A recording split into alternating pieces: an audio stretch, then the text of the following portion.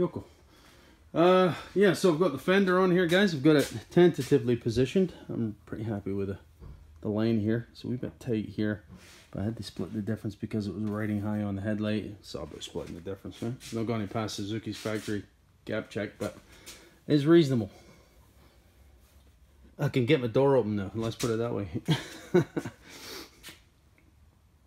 Yeah, so I've just got to go about plastic welding the cracks in the front end here. We'll see how that goes.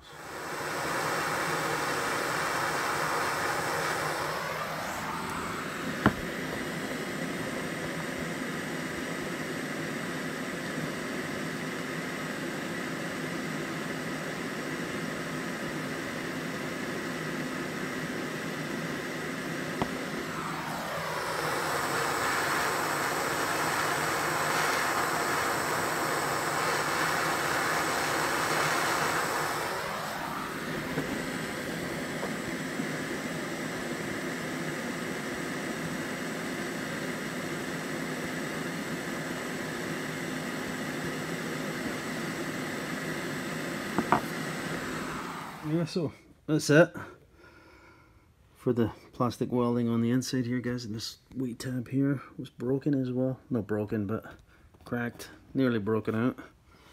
And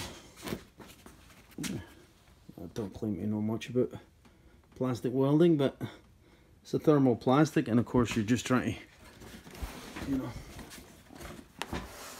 restore the integrity of the piece here. Right, let's take this off.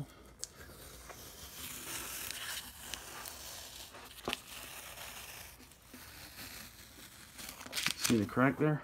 Not sure if the camera's picking it up too well, but crack turns right there. You know, you try to close the crack up and then tape it up, so when you're plastic welding it on the inside, it's as closed as possible. So I'll try and flex that bit here for you. Flex. Anyway, I'm not sure if you can see that, guys. You can kind of see the. Anyway, I'm going to call that good enough for me, man. The car is 14 years old now, guys, right? So I'm not looking for perfection. You know, there was already a couple of imperfections in the paint. This was painted once before. I told you this story, getting it crushed a long time ago. So it was no perfect then, and it's certainly no perfect now, but spread the crack a wee bit by bending it. There, can you see a wee bit?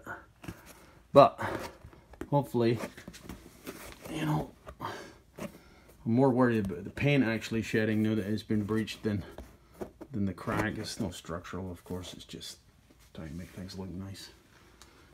Okay, so just for the sake of comparison, there's the gap on the undamaged side, the door gap. The gap up at the window. So yeah, it's not bad. Like I said, I had to split the difference a wee bit on a few things, but it's reasonable.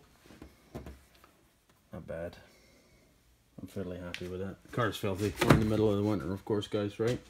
So yeah, color match seems pretty good. I guess in my garage at night under the artificial lighting, it's hard to tell, but so far so good. I'm pretty happy with that. Well, I guess the plastic welding must be somewhat of a success, since I'm struggling to find the crack there is there. Perhaps you can see it in the right angle. Yeah, pretty happy with that. Hopefully it doesn't do too much flexing and it'll actually stay in one piece. Unfortunately, it chipped a wee bit of paint when the fender was damaged, but I guess if that's all I have to put up with. It's not perfect anyway. As I said, there's a couple of paint chips here and there, right? You know, the hood has got some dings and stuff. The car's 14 years old. Who cares? I'm not looking for perfection, as I said, guys. I just want half respectable. You know, that gap there could have been a wee bit tighter. I'm not too happy with that. But I might play with things as time goes by. I just need the car in operation for tomorrow. Expecting a wee bit of weather. And anyway, I'll leave it at that, guys. So, thanks for joining me on this endeavor to fix things when I got an unexpected Christmas gift on Christmas Day. And the guy who actually done this to my car, what goes around comes around, man. That's it, boys. Cheers.